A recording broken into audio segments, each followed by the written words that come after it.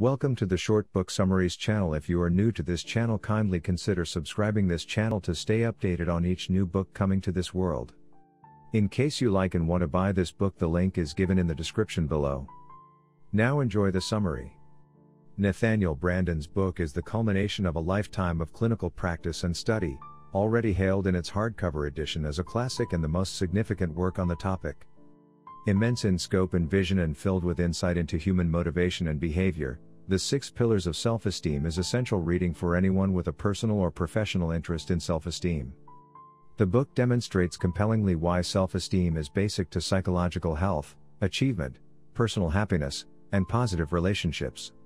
Branden introduces the 6 pillars, 6 action-based practices for daily living that provide the foundation for self-esteem, and explores the central importance of self-esteem in 5 areas: the workplace, parenting, education, psychotherapy, and the culture at large.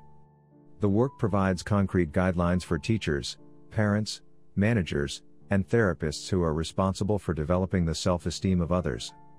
And it shows why in today's chaotic and competitive world self-esteem is fundamental to our personal and professional power.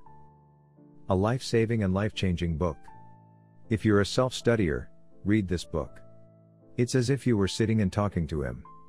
He gives very comprehensive lists, questions and exercises to practice. Live for yourself. You will see the difference in yourself when you finish this book. It is the first step to changing your ideas about yourself, and how you treat others in kind and how they treat you. Amazing book. I thought the full audio version in one go. Material is very easy to understand, and the part I liked the most was about taking responsibility for your life. Favorite quote: "No one is coming to rescue me.